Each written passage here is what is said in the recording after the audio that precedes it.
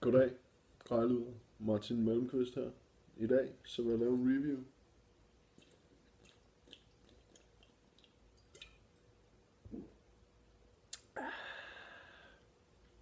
Det er fandme bedre end tandpasta fra Colgate, det her.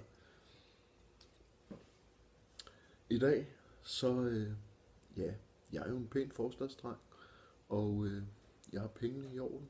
Jeg har stilen i orden, jeg snakker pænt, men i dag så går jeg fucking gangster på din motherfucking ass. Er du med? Jeg vil lave en motherfucking review på det fucking shit, som I kalder fucking IPv 3, eller fucking to the I. Og jeg vil overbefucking skide den her aroma fucking mejser og dens fucking latterlige lorte fucking kammer af en 3 ml sulten lille luderunge. Jeg er fucking pisse fucking træt af, at den drikker juice som en grønlandsk horeunge sluger sæd på en kold mandag.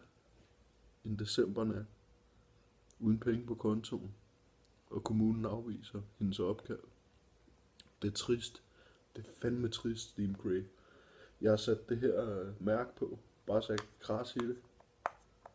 Fordi I fortjener det, mand.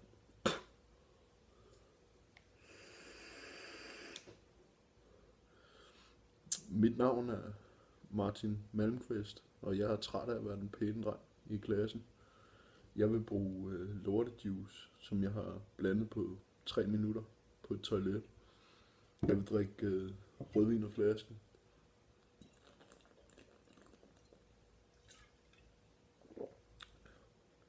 Og til jer, der brokker jer, så vil jeg bare sige, at jeg er ligeglad. Jeg er fucking ligeglad. Jeg tjener 3.740 kroner i timen, så jeg er ligeglad. Jeg køber det, jeg vil. Jeg vil ikke købe det her. Jeg vil ikke købe det her. Det er ikke high-end. Det er ikke fucking high-end.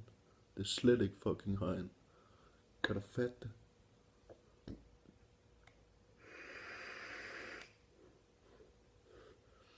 Det er en lortesmag. En lortejuice på et lortemod med en lortetang med et lortegummibånd og en billig rødvin, som ryger ned, som om jeg var ligeglad. Det er til grin. Det er ikke godt nok til mig.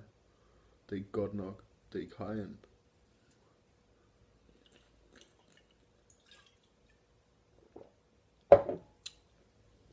Jeg spytter på det. Jeg spytter på dig.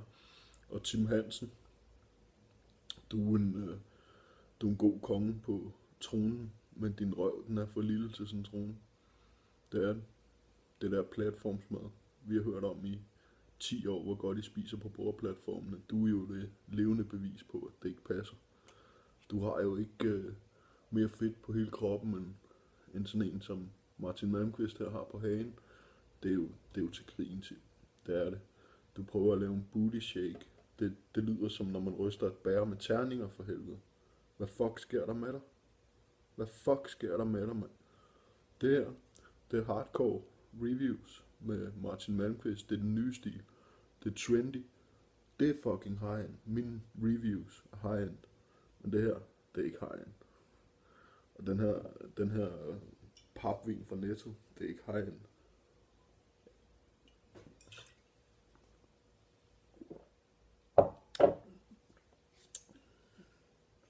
De hoes, de er ikke high-end. Og de billige grejlyder, de er ikke high-end. Gepetto, det er high-end. Det er high-end. Man tager en chip med den laveste ydelse, man kan få her i 2016, sætter den ind i en træblok og sælger den for 95.000. Det er fucking high-end, mand. Det er det, jeg vil have. Det tager mig næsten 7 timer at tjene de penge, et Gepetto koster, mand. Så fuck you. Gangster reviews. M to the M. Martin to the Malmqvist. I don't give a fuck. Nu sidder du og tænker, hvordan kan Martin holde masken? Men Martin, han er ligeglad. Han er pisse ligeglad. Jeg har det, jeg skal bruge.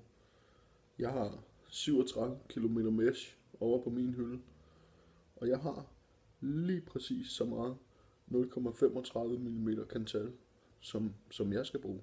Så du kan komme med dit ribbon, du kan komme med dit 316 eller 317, eller du kan komme med din BMW, mand.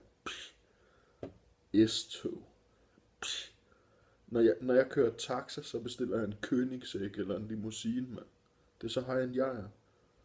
Jeg er så high-end, jeg gider ikke engang bruge min skjort på dig. Jeg har en H&M t-shirt på, fordi jeg tør pikken i den bagefter.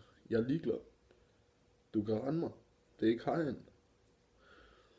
Jeg har besluttet at lave en helt ny serie af reviews, hvor jeg er ligeglad.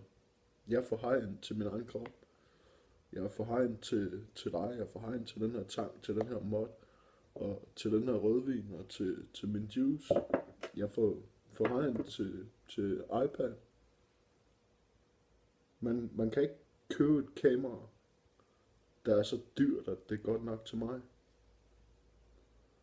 Jeg har været inde og snakke med Bang & Olufsen for at få skiftet alle kabler ud i mit hus og banket væggene ned og sat Bang & Olufsen kabler i. De sagde til mig 450.000 kroner. Ved hvad jeg sagde til dem? Jeg sagde til dem, tror du det er high-end? Tror du det er high-end, det lort der? Bank min væg ned og putte Bang & Olufsen kabler i væggene for 450.000. Jeg sagde, jeg skulle have det dyrt. Fuck dig. Vi snakker over 1 million, hvis I skal lave det her for mig. Ellers kan jeg lige så godt få nogle af de der polakker til at lave det.